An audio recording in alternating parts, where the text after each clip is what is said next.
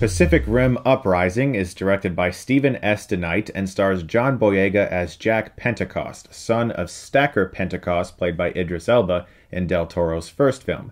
And this time around, the rebellious but courageous Jack leads a group of Jaeger pilots into battle against a new onslaught of kaiju. Del Toro's previous film was a bit of an empty human experience, but as a vehicle for delivering exciting mech on monster mayhem, it was fun. One of the better parts of that film was Idris Elba's performance, so it makes sense that they'd focus on his kid for the next installment. DeKnight is a filmmaker who comes from a mostly television background, having worked on shows like Buffy the Vampire Slayer, Angel, Daredevil, most recently, and here his considerable talent feels jilted by an aggressively commercial experience. Uprising takes the Pacific Rim story and turns it into a brand, a mechanism for Jaeger and kaiju destruction and little else. While the human characters felt weak the previous go-around, here the attempts to flesh them out feel stunningly calculated. Almost as if the character building scenes came complete with a heading indicating as much.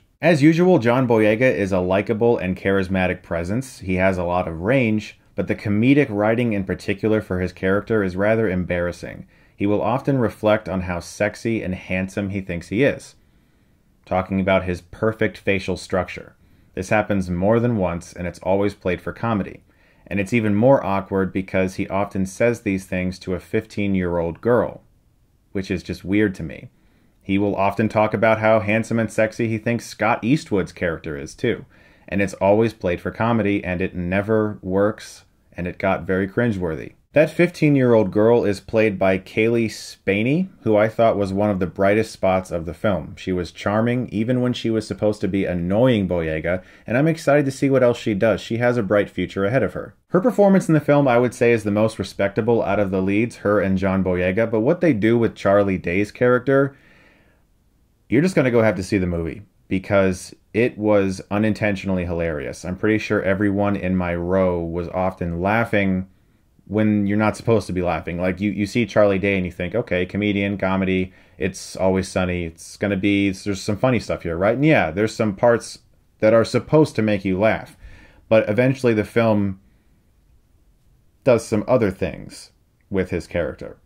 And you're not supposed to be laughing, but you are, because it's just that embarrassing. The first half of the movie has brief scuffles between good Jaegers and bad, but for the most part, it's a lot of build-up. Once the real plot rears its head, the remaining half is almost entirely action. While this may be a relief for some, there's only so many times I can see a mech throw a monster into a building before it starts to get surprisingly boring. There's an evil scheme, a vial of kaiju blood, an attempt to threaten the population of Earth, but in the end it just comes down to two giant things punching each other a lot.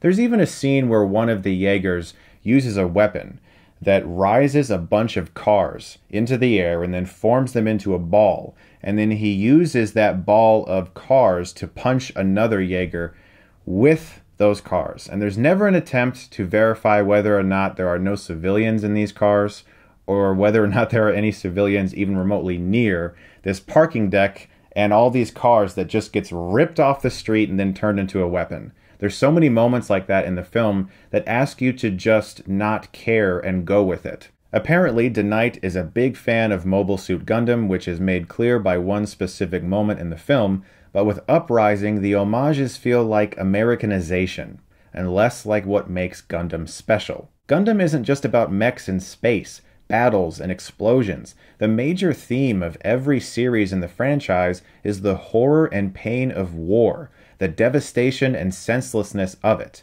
The mech battles are just the icing on the cake. Uprising understands how to present a watchable and entertaining action sequence, but there's nothing under the surface. It's all icing.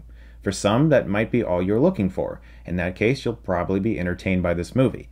But for anyone else, this just feels like an aggressively corporate movie, trying to be a new brand, the next Transformers. It's complete with a stinger at the end as well, setting up a sequel, so it really does have everything a studio could possibly want. I'm going to give Pacific Rim Uprising a C-.